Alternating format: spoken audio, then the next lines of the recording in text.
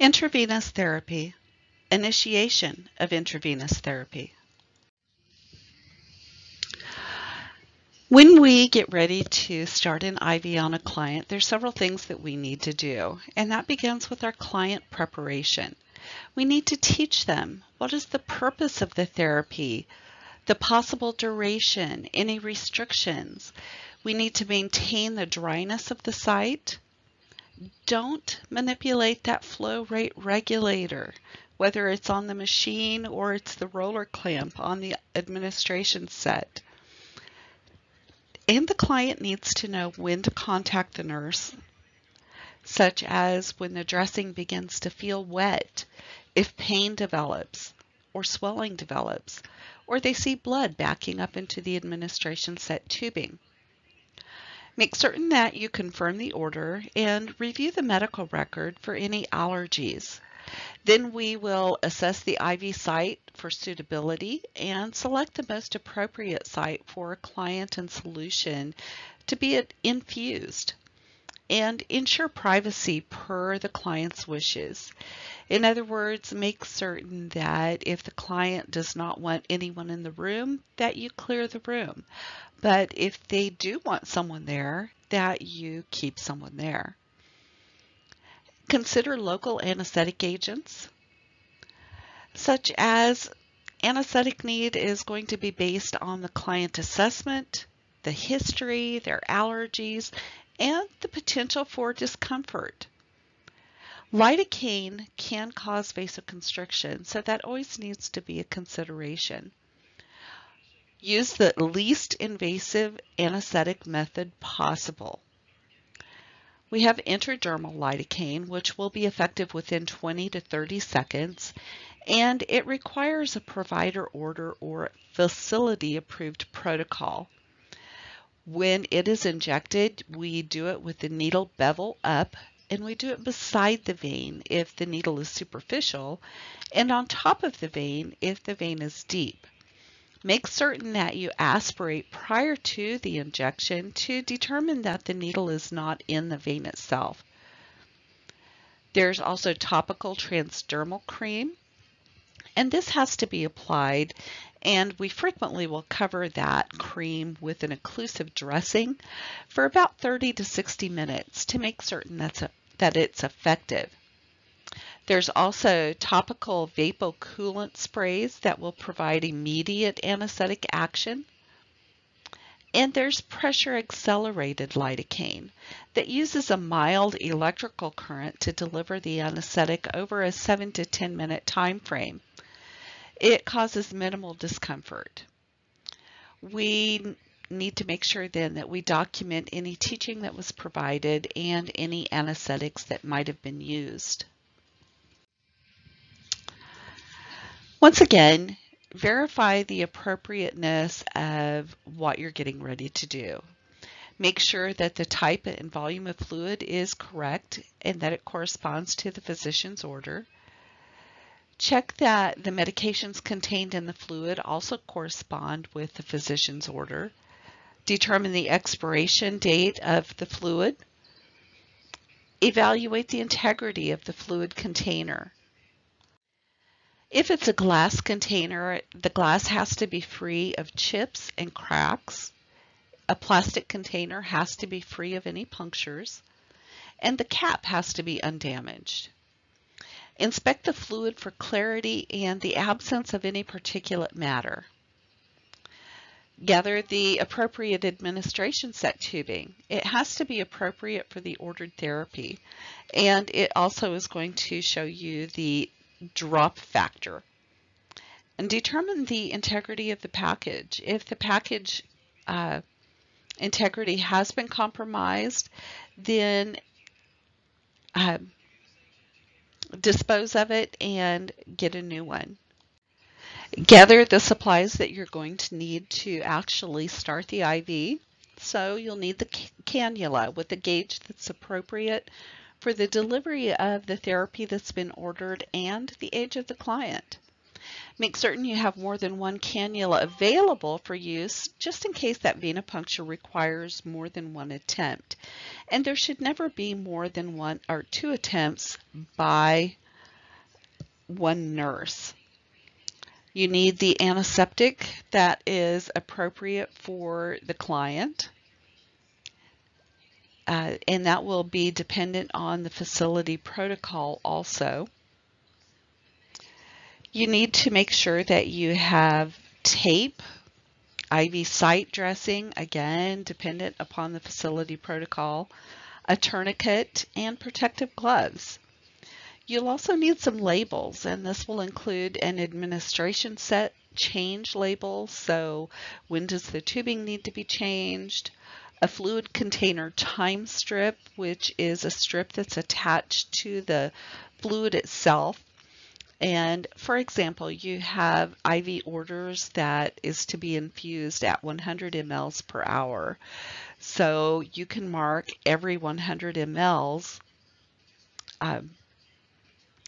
you can mark the time at every 100 mLs, and then you can, with a glance, know that, say it's been 2 hours since you initiated, so now it should be on 800. So your time strip is going to help you at a glance determine that your flow rate is correct. And then your solution container label, which can vary from facility to facility as to what would be required. Then you're going to attach the administration set to the fluid container. Make certain that you always close the roller clamp on the tubing before you do anything else. Take the cap off of the spike and from the insertion port on the fluid container, and then keeping that spike and that insertion port sterile, carefully insert that spike into the port. And if it's a plastic fluid container, take extreme care not to puncture the plastic container. Again, a tubing label would be placed on the administration set indicating when it needs to be changed according to facility policy, and the fluid container label would identify the fluid, medications added, and whatever else the facility requires. Then let's prepare the site. You're going to clip the excessive hair. You should never shave it because shaving is going to create a potential for microabrasions, and that will increase the risk of infection. You're going to cleanse the site using an antimicrobial agent that has been specified by your facility. And the site to be cleansed is going to be about the size of the dressing. You would cleanse it for at least 30 seconds using a scrubbing action. Allow that site to dry naturally to prevent any chemical burns. Only one venous access device should be used for each attempt.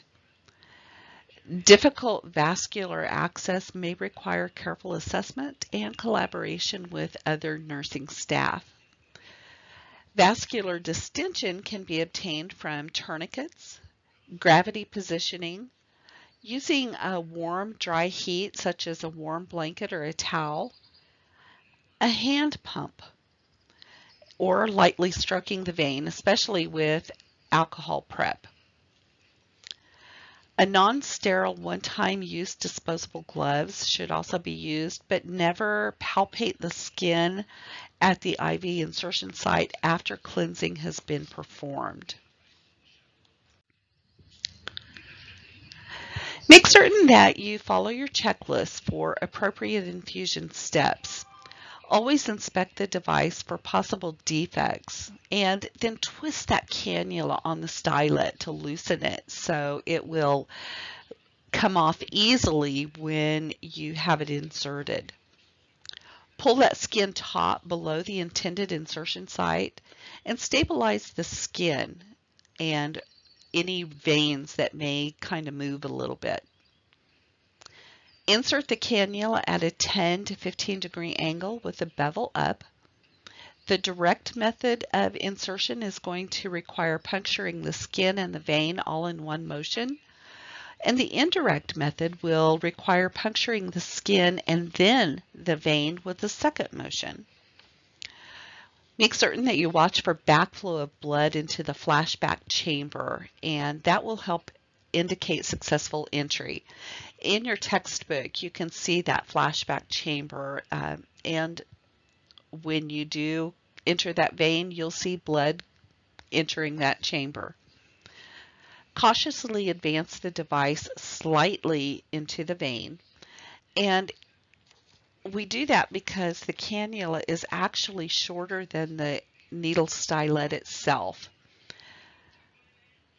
Lift that device very, very slightly, and then you're going to advance the needle and the catheter at the same time. By doing that, it's going to help prevent going through the opposite side of the vein. While you hold that device securely, advance that catheter into the vein. Cautiously thread it, but never re-advance the needle into the catheter once that threading has begun, because it can actually create a catheter emboli. If the catheter does not easily advance, you can attempt to float it in by using saline or IV fluids to help advance the catheter. When you remove that needle from the catheter, make certain that you apply digital pressure close to where the tip of the catheter is in the vein to prevent any blood backflow. Many IV devices are going to have a button that automatically withdraws the needle. This is also what we consider to be a safety feature. Connect primary line tubing, saline lock, or the short extension tubing with the saline lock to the catheter, whatever's been ordered. And then gently flush that catheter with normal saline and observe the vein. If swelling is noted approximately where the tip of the catheter is in the vein, that vein has not been cannulated and the process has to be repeated. If no swelling is noted or the nurse observes the saline traveling up the vein, cannulation was successful. When you insert a winged infusion set, you need to prime the air from the tubing if it's going to be used for infusions. But we don't really recommend that winged infusion set for infusions because there's a really high risk of infiltration. So aseptically connect that adapter of the administration set tubing. You're going to open that clamp and then allow that fluid to displace the air. Close the clamp. Now, if you're just going to use the winged infusion set for drawing blood, you don't need to remove any air. You're going to use basically the same techniques for inserting an over-the-needle catheter as you would for the winged infusion set, except you're going to pinch the wings together and gently insert the needle into the vein itself. The bevel of the needle needs to be up. You insert it at a 5 to 15 degree angle, and if the tubing has been unprimed, you're going to see blood return in that unprimed tubing. So again, basically you're going to use the same techniques as you would for an over-the-needle catheter. If no swelling is noted or the nurse observes saline traveling up the vein, once again we know that cannulation was successful.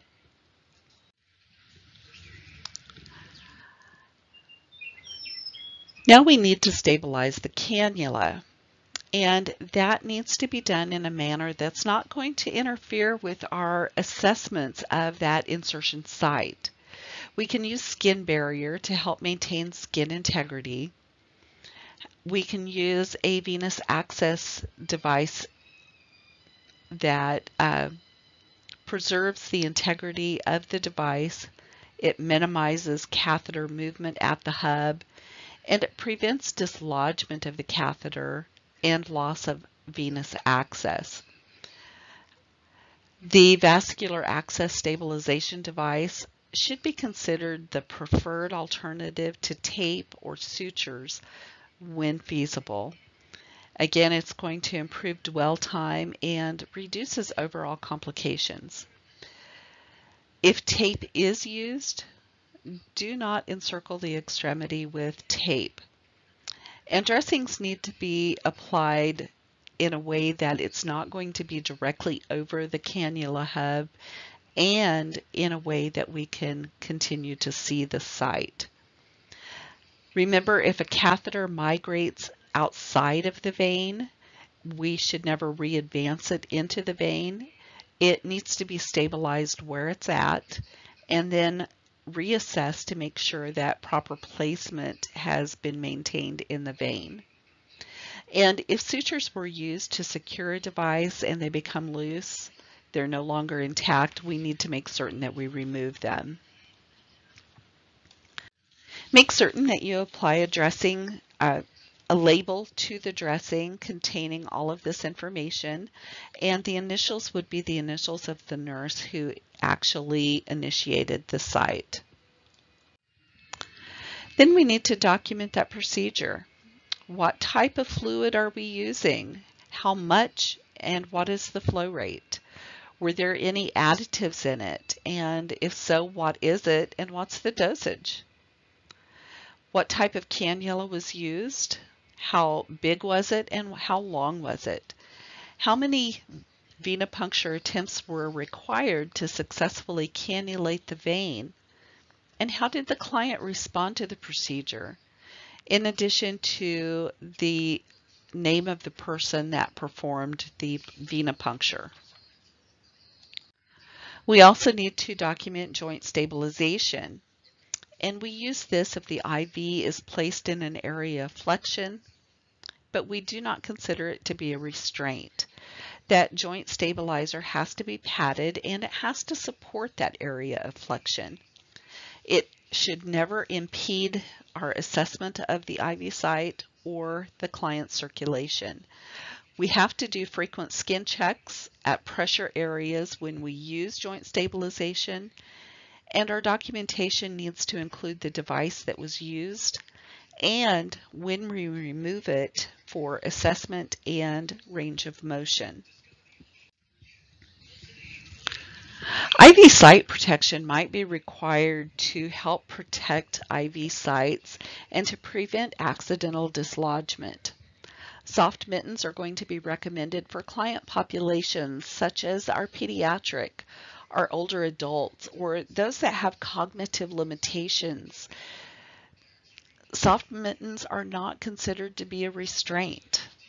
We can use physical immobilization devices, also known as restraints, to protect those vascular access device sites if we absolutely have to, but they should never be routinely implemented and should be avoided whenever possible. When IV site protection devices are implemented, we have to document frequent assessment of the skin and the site, and then we also need to make sure that we're doing that.